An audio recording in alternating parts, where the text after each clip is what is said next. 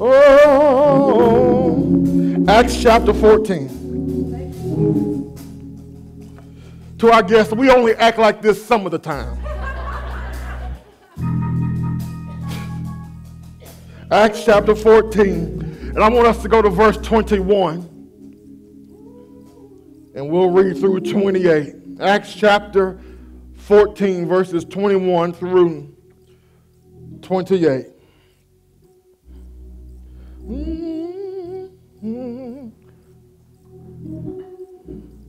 Because won't you fall for miracles?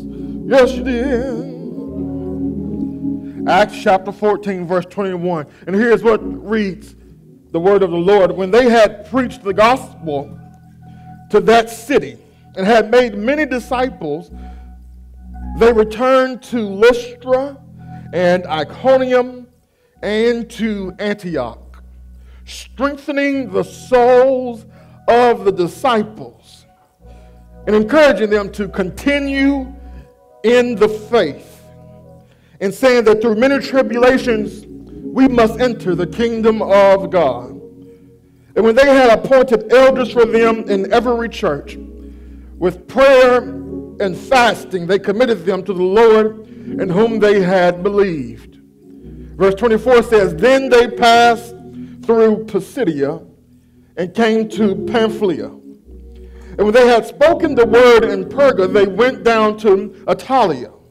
And from there they sailed to Antioch, where they had been commended to the grace of God for the work that they had fulfilled. And when they arrived and gathered the church together, they declared all that God had done with them and how he had made a way for the Gentiles. He opened the door of faith to the Gentiles, and they remained no little time with the disciples. This is the word of the Lord. Thanks be to God. You may be seated.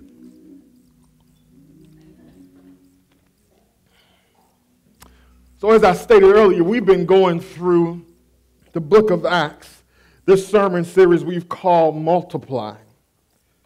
And we've been going through Acts, and just to give you a preview of what's coming in the weeks ahead, this will be our last sermon installment from Acts for a few months. We're going to take a break, and we're going to go into a summer series, if it ever gets here. And this series, I've been wanting to preach for a year, but heaven had not given me clearance to do so. But heaven has said now is the time. But the number of new young marrieds in this church, the new babies we have in this church, new parents in this church, established marriages and families in this church. For this summer, I want to go through a series of sermons from this title, Modern Family Vintage Values. Modern Family Vintage Values. And so next week we'll start this family series on Mother's Day and continue it through the end of July. And the first couple of weeks we'll talk about the functional family. And we'll come from Genesis 1 to Genesis 2. And then in Genesis 3, we'll see the beginning of the dysfunctional family. And if there's any hope for the dysfunctional family. And we'll have a chance to speak to married couples. We'll have a chance to speak to parents. We'll have a chance to speak to singles as well. I'm excited about this. So this would be a great series to invite unsaved friends, family, people who are in this new stage of life to come and hear God's way for doing life for the family. So as we complete our first installment of Acts chapter 14, we'll come back to it in the fall. We've seen what we've been studying the last few weeks is Paul's first missionary journey. Starting in Antioch of Syria, he then proceeds to go east and north. And then he ends up last week, we were talking about how Paul was in the region of Galatia. And he went through these cities proclaiming the gospel. And so now we see today in our text, we are met with the completion of Paul's first missionary journey in the book of Acts, because now he's going to retrace his steps. And it is intentional that he retraces his steps. And what I love about preaching through books of the Bible is that you get to hit on so many different topics, and it doesn't seem like you're on some kind of hobby horse. And so what we're going to see from Acts 14, verses 21 through 28, is what I'm calling the disciples' path. The disciples' path. And so essentially all we're going to see is how to make disciples. Look with me at the first step in disciple making. The first step in making disciples is we must share the gospel. The first step in disciple making is sharing the gospel. Where do we see that in the text, Brandon? Verse 21 says, when they had preached the gospel to that city and had made many disciples. The word for preached there in verse 21 is where we get our word evangelize. So in other words, when they had evangelized that city, they made many disciples. The first step to making disciples is sharing the gospel. There is no way around it. Friends, there cannot be disciple making apart from the sharing of the gospel. What is the gospel? The gospel is the announcement of the good news that our sins have been dealt with, not in part but in whole, by the death, burial, and resurrection of Jesus Christ. Hear me clearly. The gospel is an announcement. It's been said, Francis of Assisi has been attributed with this quote, but nobody can actually find where he actually said this. It's been said by many preachers that we should preach the gospel and, if necessary, use words. Sounds good, but it's not good in sound. It's a very illogical statement, friends. The gospel, by definition, is news. It's an announcement. So you must use words. There is no evangelism without words. There's this whole idea of lifestyle evangelism. Yes, I think we should live a life worthy of the gospel. That's in the Bible. We should do that. But there can be no evangelism unless you use words. You can do certain things to create a bridge for you to cross over to share the gospel. But in order for you to actually have evangelized someone to preach the gospel, there must be this declaration, an announcement. There must be news. And the text says that when we are faithful witnesses, when a person is faithful to just sharing this news, disciples are made. Now, I've told you this before, but let me reiterate this because you're going to hear this and I want you to be informed. In the book of Acts, there is no you are a Christian first and then you are a disciple. That is not the pattern of the Bible. In the Bible, the moment you place your trust in Jesus Christ, you are a disciple. Now, you may be able to, we can put some adjectives in front of that. You can be a new disciple, a young disciple, an immature disciple, a mature disciple. But as the moment a person believes, you are a disciple of Christ, a follower of Jesus Christ at that very moment. Discipleship is not something that you elevate to or that you're promoted to or you graduate to. It's not the second level of Christendom. It is the moment you become, and once you are evangelized and you believe the gospel, you are a disciple. And friends, the reason this matters is that the discipleship matters because this is the reason the church exists, to make disciples. So Paul shows us a pattern here for disciple making. Matter of fact, actually, the words that we're going to use is the disciple-making pathway for the Berean church. They must first share the gospel. And we say that not only in that first stage of sharing the gospel, there has to be sharing of life, because now in our culture, evangelism is most effective in relationships. And so we tell people, share life with them. Go to where they are. Be with them. Get to know them. And then hopefully you've created a bridge where you can share the gospel. So the first stage of disciple making is share. Well, you share the gospel and God gives you fruit from your faithfulness. What's next? Paul and Barnabas give us a model here. They made disciples, and what was their next step? Verse 22. They strengthen the souls of the disciples.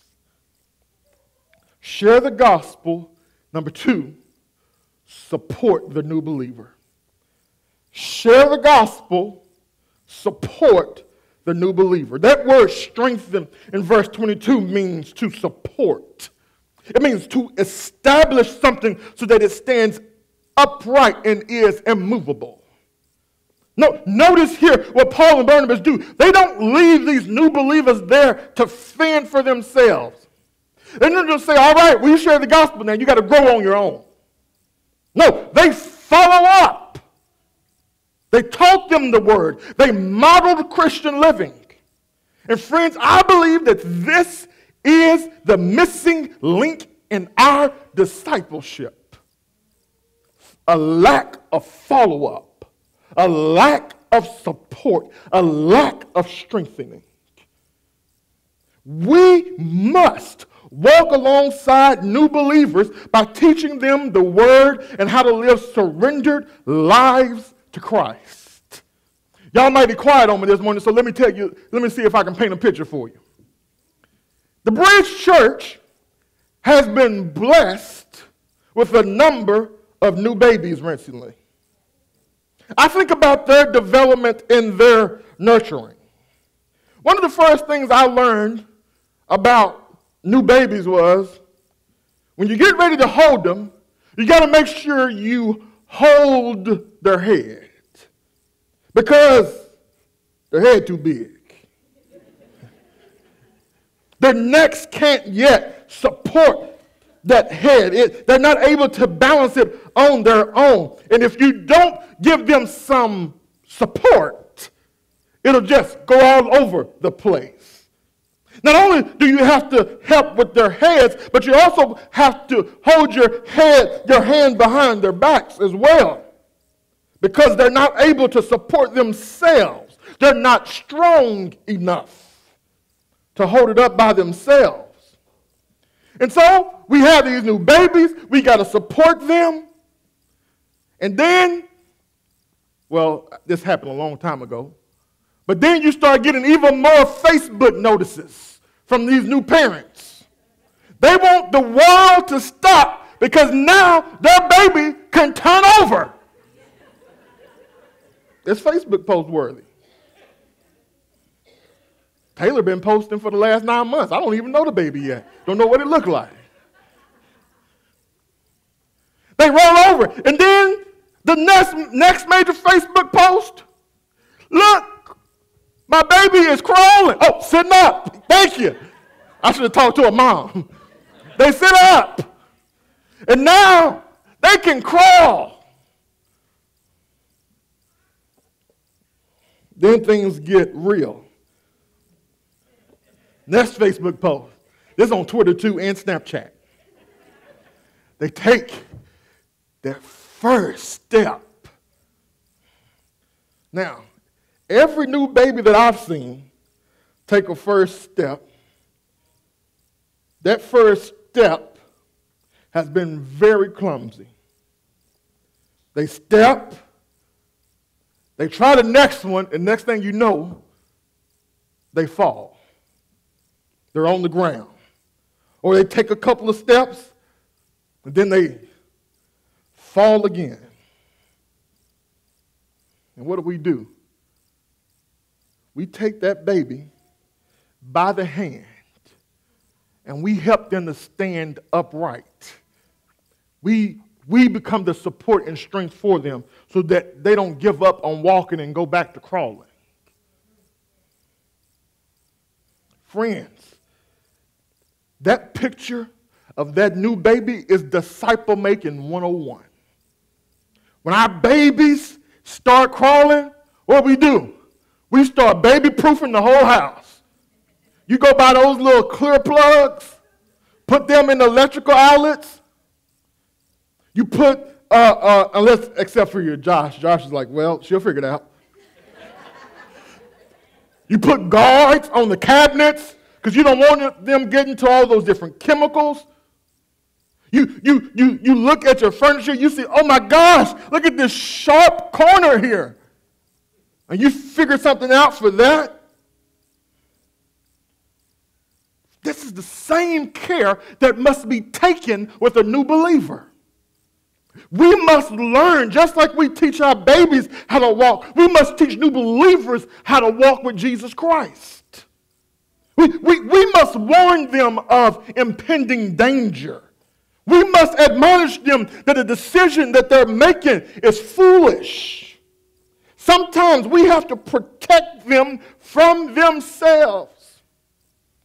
Sometimes we have to point out to new believers that they are living, watch this, not just new believers, but one another. We have to point out to one another when we are walking and living according to the flesh and not the spirit. We have to teach them God's point of view on a matter. And we do this by speaking the truth in love. Not our truth, but God's truth. We must constantly remind one another not to be of this world. And tell each other when we are thinking and acting more like this world rather than the new world that we are citizens of. A new believer walking with Jesus Christ is just like a baby learning to walk physically. It's going to be clumsy at times. You're going to feel like, ooh, this was a good time we had with this believer. They made a step forward in their faith. And then a few hours later, they're going to take 2 steps backwards. They'll take 2 steps forward in their walk with Christ and then another step backwards. It's going to be clumsy at times. But just like we treat our kids or our newborn babies, is the same way we must treat a new believer. When that baby takes their first step and they fall, we don't say, oh, you're awful at this. Go back to crawling. I'm down with you. No, we pick them up and then we start walking alongside of them.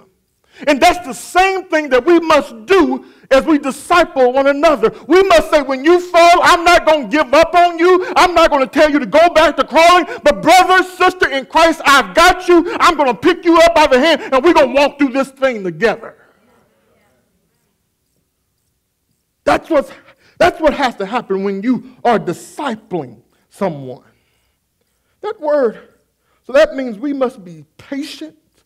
We must be sensitive, and we must be sympathetic with others who may not be as strong as us. That word strengthen in our text is in the present tense. The implication of that is that for Paul and Barnabas, this strengthening was a sustained effort. Not only were they patient and sensitive, but they were persistent in the strengthening of these new believers, these new churches. Look at what Paul and Barnabas do. They go back and they strengthen their souls. They strengthen them Also, by encouraging them to remain loyal to Jesus. Why do they need to encourage these new believers, these new churches, to remain loyal to Jesus? Here, look at the C clause of verse 22. They said to them, through many tribulations, we must enter the kingdom of God. Friends, the Christian life is not all health and wealth. It's not all joy and peace. It is all out war. I was sharing the gospel with someone recently, and I told them up front, I like to front load this turning to Christ, repentance. And I told them that surrendering your life to Christ doesn't mean that your life is going to get better on this side of heaven. Most likely, you're going to suffer. You're going to experience many tests and trials. And Satan wants to destroy your new faith, and he will attack you and tempt you in every way. In church, here's the thing. He doesn't let up. This is not just the truth for a new believer, but this is the truth for every believer. The only way for us to enter the kingdom of God is going to be through many tribulations. There will be tests and trials. You never graduate from satanic attack. I heard an old preacher say there's a new devil for every level. He was essentially saying that there's going to always be some kind of warfare as you grow in your walk with Christ. And so what's the application then from this truth? I say to you what Paul and Barnabas said to their churches: be encouraged. Don't give up. Keep fighting. Keep living. Keep serving. Keep trusting. Satan has been defeated. We fight from a place of victory, not for victory. So church, we must support new believers. And that's exactly what our discipleship process does here at the Bridge. We say, hey, you're a missionary, share the gospel. We see some fruit. Secondly, we've got to support them. How do we support them? We try to unite them with a one-on-one running partner. And we tell that running partner, you are now the spiritual mentor. You are the teacher. A disciple is a learner. For there to be a learner, there must be a teacher. And so we give them a one-on-one running partner because we are running this Christian race. And sometimes, listen, it don't take, if y'all told me to run from here to that back door, I'm going to be tired. And I'm going to be like, well, I'm going to go back to my old way of life of being just, that's the word I want here. I'm just going to sit on my do nothing. Because that way of life was easier and more enjoyable. In this life, this Christian life, this race, we all get tired. And we want to give up. And so what we do here at the Bridge is we say, we're going to connect this new person or this young believer, this immature believer, we're going to connect them with someone that's a little stronger. And now that person who's stronger now has a responsibility to teach them by the word of God how to live, how to love God, how to love others. We're going to model for them the Christian life, which means that you are going to have to spend some time with this individual. That's probably the biggest challenge right now to discipleship in our culture. Outside of evangelism, one of our biggest challenges is having people who will just sacrifice some of their time. You cannot disciple someone from a distance. You have to give them freedom to come inside of your life. Sometimes that means you need to invite your mentee to your house just to have dinner. Don't tell the kids, because the kids will know they have to be on their best behavior. Let the kids just be normal. So that disciple can see you love, chastise, discipline your kids. That's modeling the Christian life. Take them with you. That's what Jesus did with his disciples. He took them with them. He did ministry with them. So it requires one-on-one. So we do that. We partner them up, and we tell our people, we'll give you whatever resources you need to disciple this person. It may be curriculum. It may be a book. There's a number of resources out there that we can equip you with to help in your discipling of a new person. But we tell every person that's discipling someone, just because you make it through a curriculum doesn't mean that person is discipled. The goal is not to just get through the curriculum. The curriculum is a tool in your arsenal or in your toolbox to help you. The best discipleship happens life on life. So when you can just ask the question, what was your biggest frustration this week? What was your biggest struggle this week? And they tell you it was hell at work this week. Well, what was that? My coworker, we were doing this project together. She didn't uphold, or he didn't uphold his end of the deal, so I had to do all the work, and it wasn't good of a product, so my boss was upset with me. And I was just frustrated. And so I just became belligerent towards my partner. I told them what I really thought of them. And I used some 4-letter words that all you other Christians don't know and say.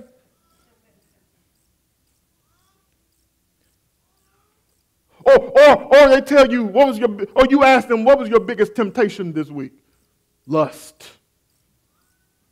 Tell me the situation. See, when I disciple someone, I tell them the only way that this is going to work is if we have this mutual understanding, and forgive me for this, but I think you'll get where I'm going with this, is that we've got this mutual agreement that there's no BS between the two of us.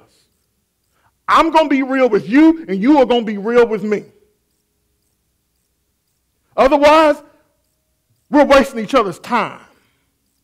And so they have to give you permission, and you have to give them permission to ask the deep questions. What are you struggling with right now? And there has to be, and the thing about it is, remember, discipleship is all about modeling, and so you as a disciple will have to model them what transparency looks like. Which means that you are going to have to take some risk and tell them the truth about you. The real you. The one that you don't want the rest of us to know about. That means I have to let people see not Pastor Reddick, but they have to see Brandon. You know, before there was the disciple or the apostle Peter, he was first Simon. And the truth of the matter is we all still have some Simon in us. And we have to open ourselves up for people to see that we still struggle with that Simon at times. And so we give them a one-on-one partner, and then the next level of support is we say, listen, you need a small group of people that you can study God's word with, that you can be challenged with. And so we have bridge groups here at the Bridge Church. And so we say one-on-one partner and join a bridge group where you can have fun and fellowship, but the focus is discipleship, so you're getting into God's word with the rest of the believers. And then you can ask questions of things you don't understand, like divine sovereignty and free will, because we're going to come to a conclusion with that in one group session, right? But then there's a place for you to still be transparent, where you can tell this group of people a struggle that you're having. And guess what? As the group leader, I don't have to have all the questions, because now in this group, it's a mixed group of males and females, people in different stages of life, and we can say, all right, group, we need to encourage our brother, our sister in Christ. And so we have this one-on-one thing, we've got bridge groups, and then we say, make sure you show up to church on Sunday morning. Because this is where we do our primary teaching of the word. This is where there is oversight from the elders. Here's the point. And it's like preaching to the choir because y'all showed up this Sunday. You need to be in corporate worship on Sunday. It's crucial to your discipleship. Stop treating Sunday morning as an elective. Now, I don't want you to be legalistic about it, but you need to prioritize it.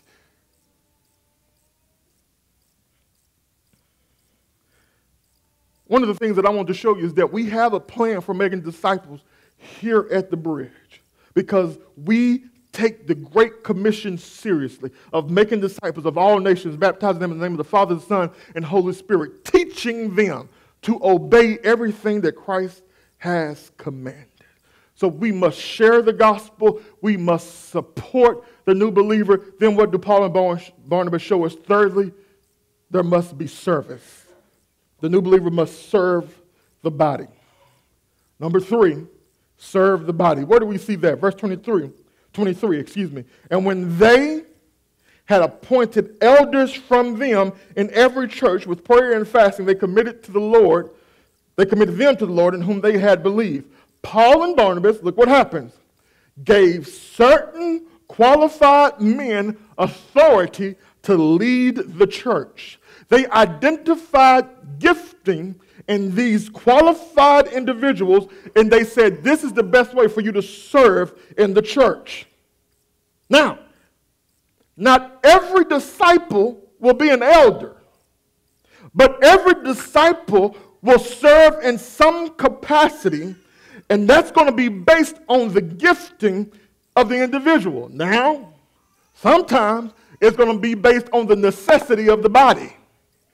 I know some of y'all are serving in the nursery right now, and that ain't your gifting. But you do it out of the necessity of being a part of a new church with limited resources, primarily human resources. So sometimes we do things out of necessity, but we want the primary driver of our serving to be gifting. Because every believer is a gifted person, that means every person has a responsibility to express their gift through service. So every disciple has to serve. Serving is crucial to the body. Some disciples will serve as elders. Some disciples will serve as deacons. Some disciples will serve in the nursery. Others will serve on the hospitality team. Others will serve as deacons. Some will serve as greeters. Some will serve on the music team. But that it is crucial to discipleship that we learn to serve. Paul says later in 1 Corinthians that our serving is for the edification of the body, the building up of the body. And these steps of serving, they are exactly what Jesus modeled for us when he was on the earth. For a time, Jesus' discipleship was by instruction. He taught them. But then, and they also observed him, living a life for the glory of God. But then in Matthew 10, he sends these disciples out. He says, you've had a lot of teaching, now it's time for testing. You've had enough time of observation. Now, you need to go and put in the practice the things that you've been taught. And so in Matthew 10, Jesus takes these disciples, these 12 disciples, and the text says he gave them authority over unclean spirits to cast them out and to heal every disease and affliction. A few verses down, he tells them, go to the lost sheep of Israel and proclaim to them, saying, the kingdom of heaven is at hand. Notice, the Bible says in Matthew 10 that Jesus gave them authority. That word authority can also be translated power. In other words, Jesus empowered his disciples to go and serve others. And that's what we must do in disciple making. Empower others, equip others to go and serve. We must empower new believers to love God and love others. Let's get back to Acts chapter 14. Paul and Barnabas, the text says they appointed elders. Elders, church, are simply pastors. Now, some elders will be teaching elders. I am a teaching elder. Now, all elders must be able to teach in order to be qualified to be an elder. That's in 1 Timothy chapter 3. But not all elders are going to stand up here and do what I do on a weekly basis. There will be some elders, we find out from 1 Timothy, that there are some elders who their primary job is to rule, to manage, to lead. And so, elders are simply pastors, and their task is to shepherd the flock. We'll see more of that when we get to Acts chapter 20. Their responsibility as elders is to lead and feed, which means that your job as sheep is to follow and swallow. Elders, hear me well, and you need to hear this too. Elders, your primary job is oversight of the discipleship of the local church. Your primary job is oversight of the discipleship of the local church. If we are not careful, we as elders will get bogged down in the minutia of ministry. We have oversight of the word. That's the word to elders. And you all can hold us responsible for that. But the fact that Paul and Barnabas appointed elders means that there's a duty for you as well. As sheep, your job, your responsibility is to place yourself under the care of elders by joining a local church. Woo! Babe, I'm glad you're back in here. They won't talk to me this morning. Your job as sheep is to place yourself under the care of elders in a local church. And when you do that, then you say to the elders and to the rest of the membership of the church that you are going to submit yourself to the leading, feeding, and care of those elders who have primary oversight of your discipleship. A couple of more implications from this appointment of elders. Number one, discipleship happens in the context of the local church. Let me say that again. Discipleship happens in the context of the local church. In the Bible, discipleship never takes place outside of the local church. Now, I made some strong statements about the local church. And that's because I have a high view of the church. Why? Because Jesus died for the church. And now, we've earned a lot of this. A lot of folks don't want to have anything to do with the church. Because I told you before, there's no hurt like church hurt. We've earned a lot of the reputation that we have of being hypocrites and judgmental. And so what's happened over time is that mentality has spilled over into the church, and now we have a laissez-faire attitude when it comes to the local church. We have this take it or leave it attitude when it comes to the local church. And what frustrates me the most is that the local church has outsourced so much of its responsibility to the parachurch ministries, the navigators, crew. By the way, I'm thankful for them, and I'm not preaching against them. Don't leave here saying that. I'm saying this on the video. I'm thankful for crew. I'm thankful for the navigators. I'm thankful for Challenge, all these campus ministries and what have you. But their primary job is not to make disciples. Christ left that to his church. And we must be committed to making disciples. The local church is the primary engine for disciple making. Why? Because that is our mission. Get away from that mission, close the doors. Get away from the mission of disciple making, dissolve. Go find a new church where they're committed to that, because that's what God will bless. Now, I've talked to the church corporately. Let me talk to you individually. That means you, disciple, have a responsibility to get connected to a local church. You cap your growth. You stunt your growth when you divorce yourself from the local church. The church is, one image that we have from Scripture is, it's a family. When a disciple says that I don't need the church, that's like my daughter or my son saying to my wife and I, we want a divorce. That's them saying to my wife and I, we don't need you.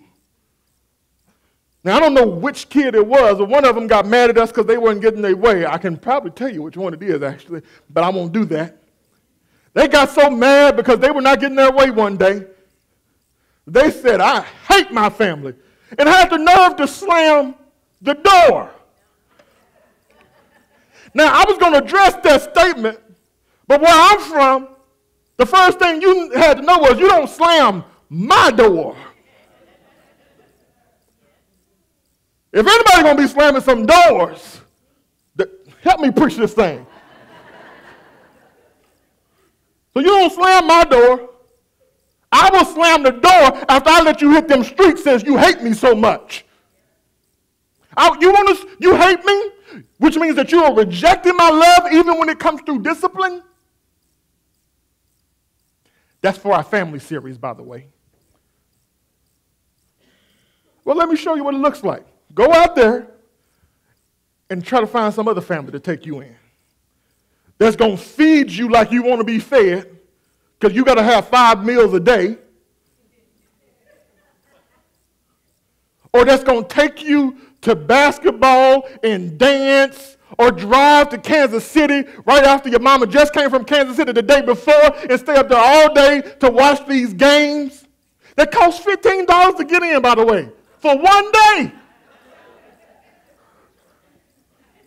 Okay, I'm sorry. Thank you for letting me vent for a moment. I got to get me a side job just running some basketball tournaments. It was $25 for the whole weekend. Okay, thank y'all. And so when a disciple says, I don't need the church, it's just like you saying, I don't need my family. Share the gospel, support the new believer, serve the body. What's the last step in disciple making? It's not done until that disciple starts reproducing. We want disciples that make disciples that make disciples. Do you know what the next step is, or what I want to say next? Y'all good. And so the final step is you must send them out to multiply. Send out to multiply. Where do you see that in the text, Brandon? Verses 24 through 28. Verse 27 says, and when they had arrived and gathered the church together, that's Paul and Barnabas, they declared all that God had done with them and how he had opened the door of faith to the Gentiles. Actually, we could have gone back before that, because the text tells us they went from this city to Perga, and they declared the word there. The fact that there are churches in that city meant that somebody sent them. Go back a few chapters in Acts, and we see the church in Antioch of Syria sending out Paul and Barnabas to go and declare the gospel to unreached people groups. The fact that these churches exist means that somebody was sent out to declare the gospel and start these churches. Friends, the Bridge Church exists today because somebody was sent. You and I are saved today because somebody was sent and shared the gospel with us. The local church, here I am again, is a sending agency. The local church is a sending agency. I can say it like this. The local church is a mission organization. The local church is a mission organization. We are guided by mission. We are filled with missionaries who are on mission. And every week we gather together so that we can be equipped, filled, encouraged to scatter, to go out, to be sent, to live life on mission. Now, that sending is going to look different from person to person. For some, this sending phase may take place in a one-to-one relationship. For others, it may be leading a bridge group. For some of you, it may be leading in bridge kids or youth group. I do think, by the way, that even in our church, that there are some youth who could disciple some younger people. That's free. I won't charge you for that.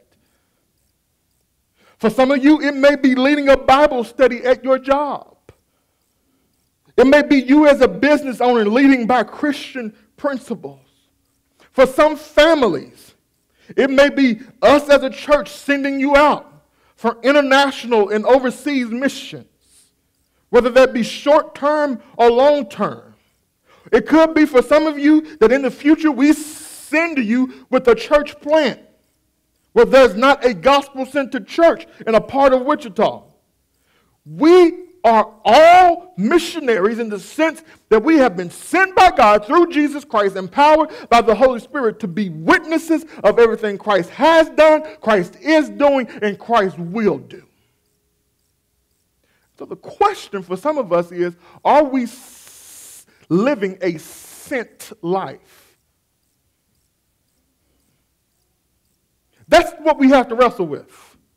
All right, you've got a preview of one of your small group questions this week. Are you living the sent life, or are you just living a safe life? Following Christ is risky business. It is not safe. And guess what? God is still calling missionaries even now.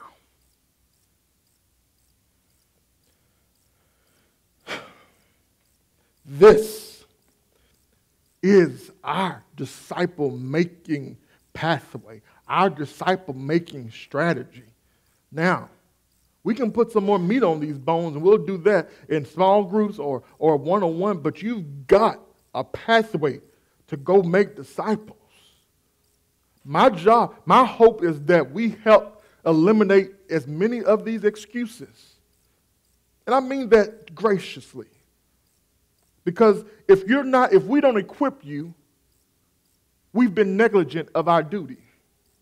My job as a pastor teacher, according to Ephesians 4, is to equip the saints for the work of ministry. And if we do not equip you to share the gospel, to support, to serve, to send, we own that, and we're going to be held responsible for that. When I get to heaven, God's going to hold me responsible for my stewardship of the Bridge Church. And so my goal is to help you understand that there is a pathway to making disciples. And it's going to be risky. It's going to require you to step out, maybe to even people that don't look like you, don't talk like you, don't vote like you, don't live where you live. That's because we've been called by Jesus to go make disciples panta ta ethne, of all ethnicities, of all people groups, of all nations. And remember, Jesus was saying this to Jew. Typically speaking, ethne in the Bible is translated Gentile. So he was saying to Jews, yeah, you're going to have to go talk to those unclean Gentiles, love them, share the gospel, and then you're going to have to grow them yourselves. Because this new community of people that I have created by my death, burial, and resurrection is called the church. And she is an international, multi-ethnic group of people.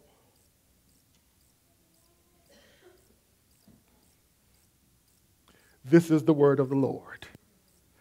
Thanks be to God. Worship team, you can make your way back to the stage.